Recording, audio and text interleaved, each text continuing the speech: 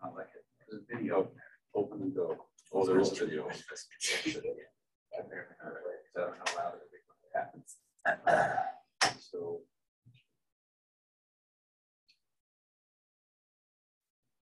there we go. And just page down, page down, page up. All right. Hello, I'm Patrick Melvin. Quinn isn't here right now. What we did was we made an automated croquet scorekeeping system. These are croquet balls. Let's see. Fall off. There we go. Good.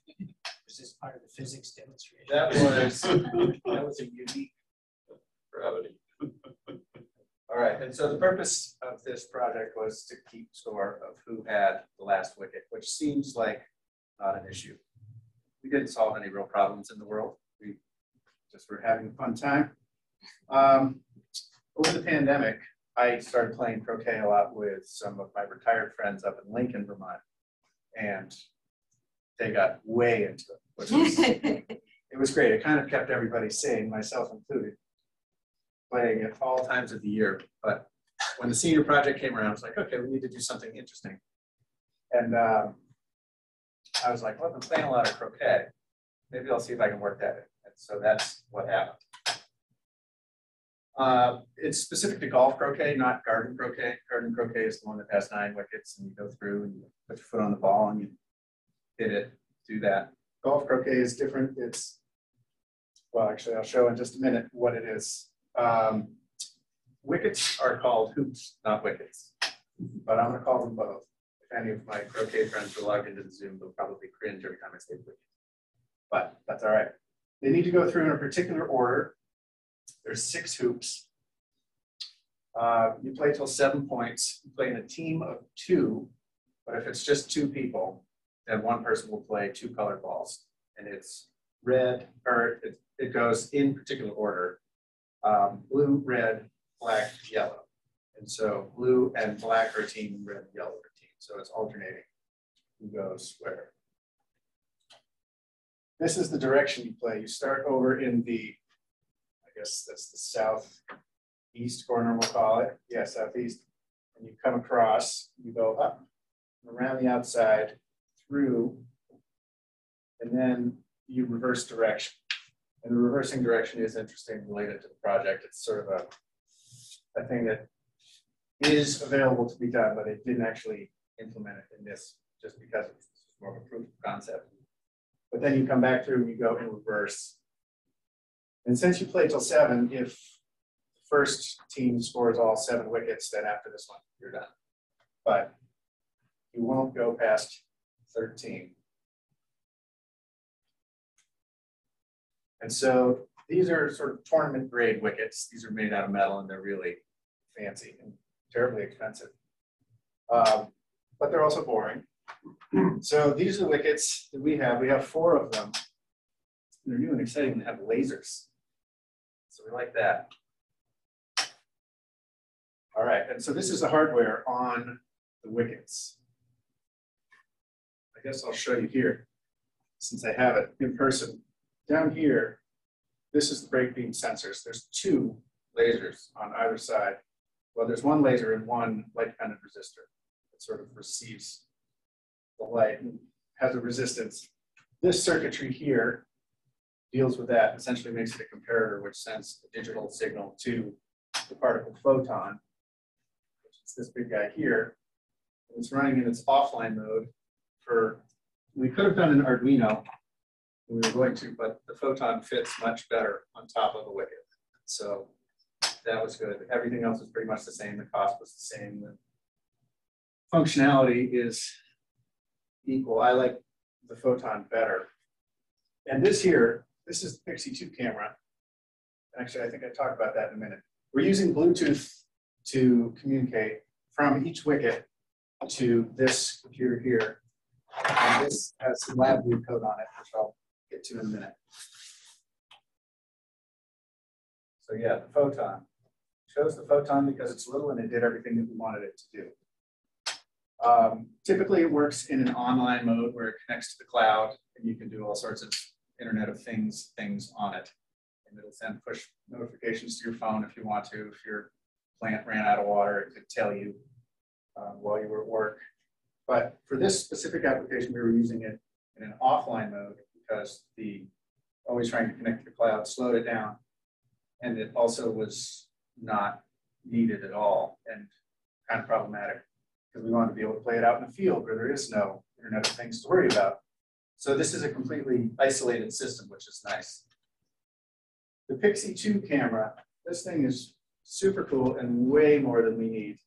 And it actually turned to be a little bit problematic because it would return so much information about what it saw. And all we wanted it to do was to return one color when the laser brake beam was broken. And so it took a while to figure out how to sort of dumb this thing down to a point where it would only send what we wanted, not everything. It'll pick up 7 different hues of color and 100 of them. So if there's 100 different balls of 7 different colors, it will send all that data back to whatever it's sending data to. But yeah, since we only wanted one color of one ball, it was quite a bit too much. But it also sends the coordinates of where the object is sort of in its field of view, which is useful because it would allow us to say, okay, it needs to be right here too. There, I gave away the best part. Thinks my hand is a red ball.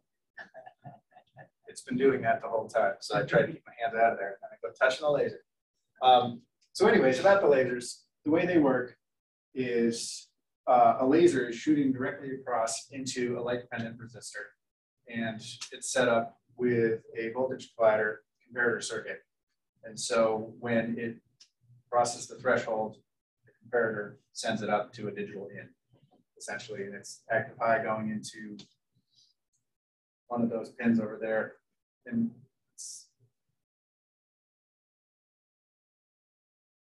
all right, well, I guess I'll talk about this. So directionality, the reason there's 2 on there instead of just one saying, oh, you went through the wicket, is to set a flag saying you broke this laser first, broke this laser second. And then that will tell you which direction the ball was going through the hoop. And since golf croquet cares about that, it could be an interesting thing to have. It's not actually in play on here. We have all the code to do it and everything is set up to deal with it, but I was getting unreliable readings where sometimes it would only send 1. And I figured for the sake of the presentation, it would be better to have something that clapped than didn't do anything at all when the ball went through. So let's see. This is the software on the photon, but I think I actually have, yeah, because we all love looking at code. Steve, I think you might actually love code sometimes. Micro 2 teacher, right? All right, that's where it was. So this, we have the photon in manual mode, means it's not connecting to the cloud. Disconnected, not using Wi-Fi, because it'll also use Wi-Fi, which is another cool thing about it that makes it a little better than the Arduino Uno. This is all the serial stuff. Serial 1 is to get us working out of RX, TX pins to send to the Bluetooth, which sends to that. Oh, actually, and this is all that's happening in the loop, is there's a color function that is only searching for the color that is being returned by the Pixie 2. And that's handy because there's not a lot going on in that loop. And then the interrupt service routine, when the laser is broken, and you can see I call it ISR north because there's also an ISR south, which was there's a lot of flag setting and things like that. But what happens is when this is triggered, the ball color is set to either 0, 1, 2, 3, or 4. Well, so when it's triggered, it won't be set to 0. That's what it is. 1, 2, 3, or 4 for the 4 different color balls. And then it just prints out via serial connection Bluetooth a color. And the other version of code says color, comma, direction. And in that version of the code, it was doing a lot of computation as to what went first, and there was timestamps involved, and it was a lot of stuff that was complicating things. It did work, but just not as reliable as we wanted it to work for today. Whatever happened, we want to be sure not to miss it. And then lab view. This is the part of code, or the part of the computer part. And lab view, I would guess most of you are somewhat familiar with. It's the graphical programming, which is very cool. So this is an example of the other, blue coming north. This is the front panel. Should be up on here. It is. And this here it tells you which Bluetooth module it's looking for coming in through the COM port on the computer. And so you set these here, 26, 27, 28, or what that computer is actually using for the 3 wickets. The other 2 are over there. And then you have to activate each hoop. If you don't activate the hoop, it'll still collect information. And then when you do activate it halfway through, everything will come through at the same time. So it's best to do it beforehand. These are the scores for each team. And this blank space right here is where a LabVIEW LED will illuminate the color of the ball that went through the wicket and be there for 3 seconds and then will disappear, which was something that I wanted it to do, but then had to tap some friends in for help to make that actually happen. So let's see, I have the other 2 behind. So this is a sub-PI, which comes next, I believe. This over here is the scorekeeping that is also a sub-PI, which I'll also show you in a second. This here is the part that makes the light up and then come off using property nodes, visible, true, and this is where you set the color.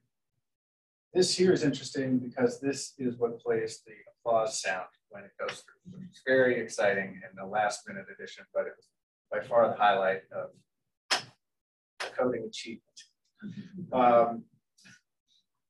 It's in this thing's called a flat structure, and those execute sequentially. And that is handy so that this weight here doesn't confuse everything in the entire program. It sort of allows it to be slightly independent. And this would be for 1 wicket. So in the overall code, there is 3 of these exact segments below. The global variables are the same. They're global. This is the Visa. This is what the Bluetooth is talking to. So you set the COM port here, send in your errors. If there is a byte at the port, it will read it. And then it turns that into a string, which it outputs on the other side. This here is part of the direction capabilities of the project, where it uses a comma and it will separate the string based on comma, and then puts it into an array and can access either one. This is the case structure that keeps track of the score. So these are variables, global variables. And so when one of these when a blue ball goes through the wicket, this here says blue. And you're in this case because this is controlling the case structure. Red and yellow, nothing happens, it just sends the previous score straight through. The blue score, however, gets incremented by 1, and then that new value gets sent out the other side. On that side over there, it's just what color ball went through, and it will illuminate, where it sends the message to light up that color ball. And that's pretty much it. This is the special thanks slide. Thanks to you, Professor Marceau, and Ralph, wherever he is. Couldn't make it today. And then, so the LabVIEW help came from some of my work friends, Rich Barrow, Linda Mayer, and Russ McLaughlin. And the wickets were made by Quinn's dad. Quinn is partner who's not here. He'll probably show up as soon as we're done. And then the last slide here is them actually being used out in the wild by a friend. This is one of my friends, Michael, who He's a great croquet player. And they all had quite a good laugh at this because they're like, we didn't think we were actually going to do it. It's like, well, you know, had to happen. Let me see, this is a video here. Let's see if it's going to be incredibly loud.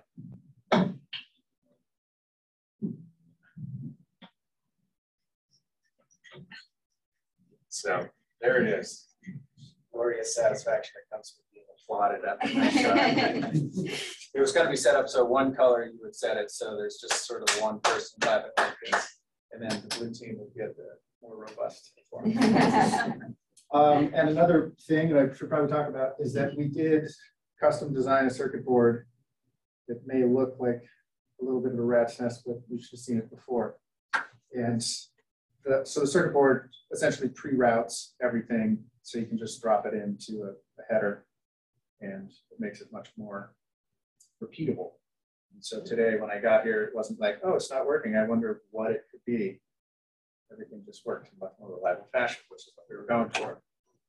And as far as how much money we spent, we were still way under budget. Since there was 2 of us, we had a double budget. So we went a little more wild. The Pixie Cam was the most expensive part. Those are 60 something bucks a piece. But I mean, for what they can do, it seems worth it. It has its own little microprocessor on it and huge libraries on the internet of how to use it and what to do with it. But that's about it. Does anyone have any questions? Do you order the printed circuit boards online? I ordered those through Express PCB, and we got 5 of them, and it took 4 days to get here, which I was really impressed with. Yeah, it was. Yeah, I guess those were actually an expensive component too. They were probably 40 bucks a piece or something. But they were here like that. So when Eric was saying, how long did it take? I was like, oh, you could do it on Friday. I was imagining it was going to take months to get it together. Yeah. So that's why I didn't even bother. I was going to ask what you used to lay the board out with. Express PCB. That's that was the one. All right. Any other questions? Anybody have a digital lamp? So is this golf croquet a big thing? Or? Only in Lincoln, in a specific location. Is a big It's thing. not like nationwide. Well, it is, but it's one of those things where it's a very obscure thing. Soon to take over. Oh no, I don't think so. Pickleball's got a corner on the market of strange sports, but it's a different crowd. It's a different crowd. There's the croquet, there's the garden croquet crowd, which is sort of your casual user.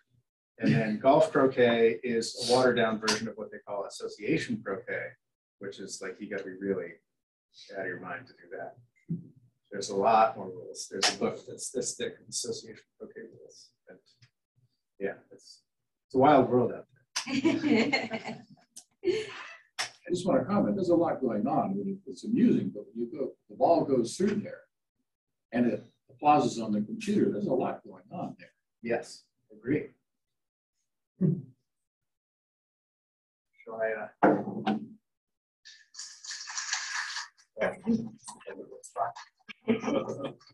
Could that be coming from a phone and make it a little more user-friendly on the go? Well, so we need to change some things around because that is all happening in LabVIEW, which is sort of a proprietary thing that you wouldn't do. Build like a web app or.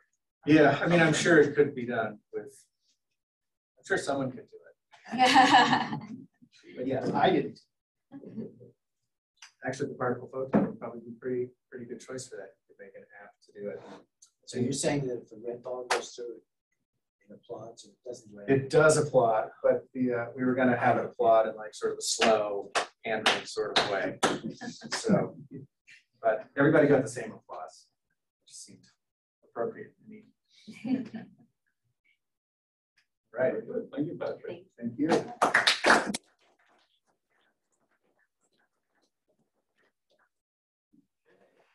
And our last presenter, Nathan.